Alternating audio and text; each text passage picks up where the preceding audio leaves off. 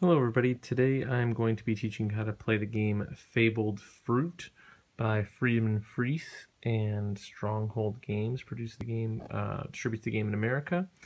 And in this game you are trying to make the fabled juices of the forest, and you're doing this by visiting these animals in the forest, and they're giving you some actions that you can do, which will generally allow you to get fruit cards in your hand, and then you can spend those fruit cards in order to purchase or make these juices.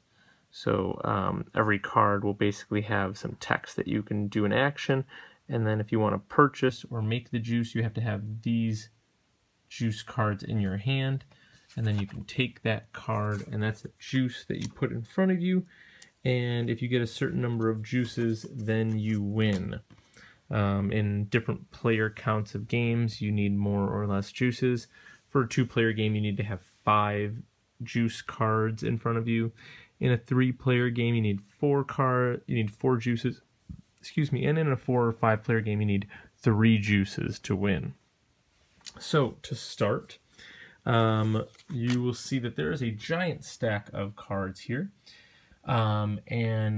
This game, it's a fable game, which means that there are all these cards here, and these cards will eventually be coming out. But to start, these are all put in order, and they all have numbers on the back of them from 1 to 60. So there are 60 different location cards or animals that you put out. So to start, you're going to open the deck and you're going to put out cards 1 through 6, and there's 4 copies of each card. So you put those out on the table, and that's your starting setup. Later in the game, every time that you purchase a fruit card, or make a juice card, and you put it face down in front of you, then a new animal or location card will come out.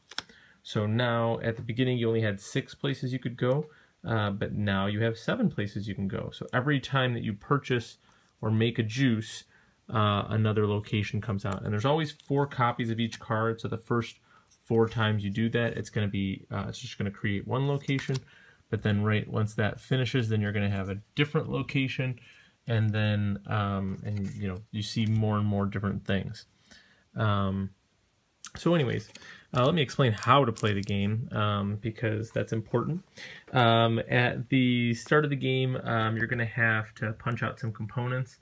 The only things you're really going to need are this deck of 60 fruit cards, these 6 locations, 4 copies of each, and these animals here. You'll see there's also a monkey.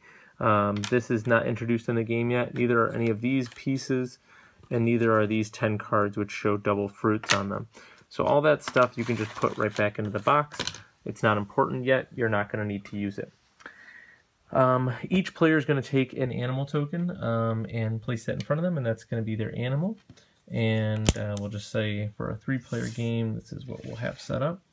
And it only goes up to 5 players, but there are 6 animal tokens. So let's just say that basically what happens is that whatever animal isn't used, or whoever the start players can choose to take one of the animal tokens, that marks them as a start player.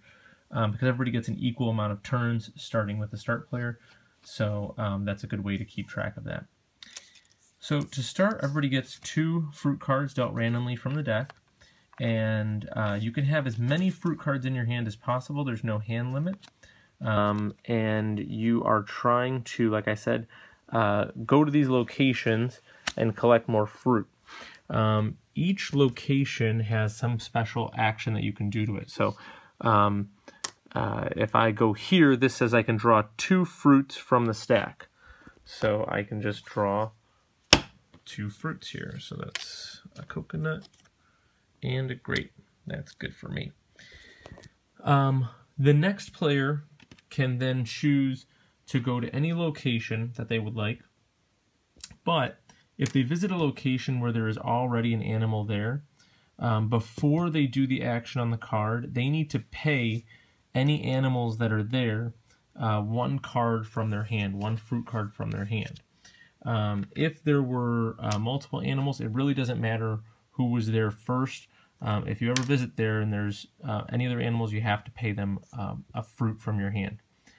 If you only had, say in this scenario, there's 2 animals to pay, and you only had 1 card to pay, you can choose which animal you give it to, and then you have 0 cards, which means you don't give the other animal any cards. Similarly, if you had 0 cards to start and you go here, you also don't need to pay anybody. There's no penalty there.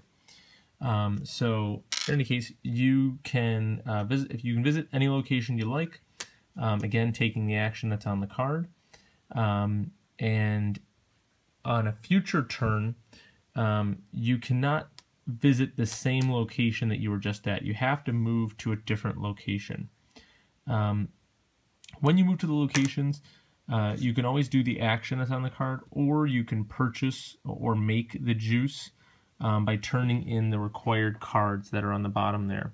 So this card here says you need 3 grapes and a smoothie. Now this smoothie means a wild, so you can use anything you want. A few other things to make note of on these cards. This number at the top, that's just the location. It's just used to keep track of locations. Up here, this essentially says what it does. The action, draw 1 fruit, then exchange 3 fruits. Down here, there's a bit more explanation if you need it, but that's just kind of a rough idea of what you're doing. The game also includes a glossary, which has even more details about all the cards if you have any questions. And there's also a signpost on some of these cards. Some there are, some there aren't, you know. So you are always able to do the action. If you cannot fulfill the action and there's a signpost on there, that means that if you can't fulfill it, you don't do the action, and then you just draw a card off the top of the fruit stack. Let's see here.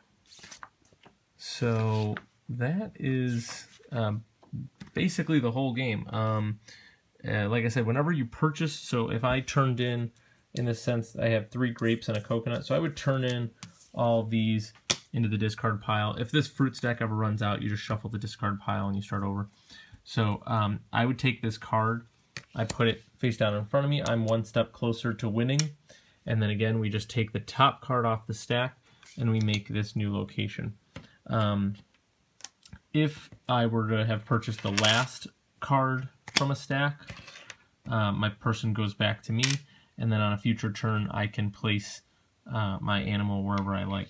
As soon as this new stack comes out, as soon as like a single card comes out there, anybody can go to visit it, and there's nothing stopping you from doing that. Once the game is over, whoever wins is the person who gets to the required number of juice cards. So in a 3-player game, it's whoever gets to 4 juices first. If multiple players tied, then whoever has the most fruit cards remaining in their hand is the tie break. They win. If both winners have the same remaining fruit cards in their hand, then they have a shared victory. If you want to play multiple sessions, you can give points. So whoever wins gets 2 points.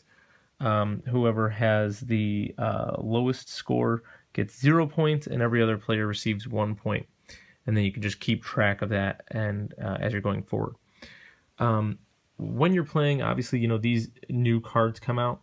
If you want to continue in the system, basically play like a campaign, you're always going to have 24 cards that are out as locations. So at the start, you have 4 cards of 6 different locations. But as you're going on, you might have, you know, different cards in the areas, and there might be, you know, more locations than you might expect. But there's always 24 cards out there. So if you ever want to stop the game after a session, you essentially just take the cards, stack them up in order, and you're always going to have 24 cards. So you just take them, you stack them all up, and then you put them on top of your stack, and then you put them inside one of the included baggies to keep them in order.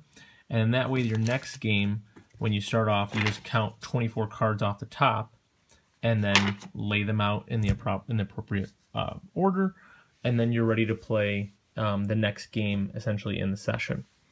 That is all the rules that I can think of. Basically, like I said, the rules are spelled out on the cards, as you go on, more cards come out and more rules that come out, and they might introduce additional items into the game, which is neat. But you don't really need to worry about that until the time comes. So that is Fabled Fruit. If you have any questions, please leave them in the comments. Thanks.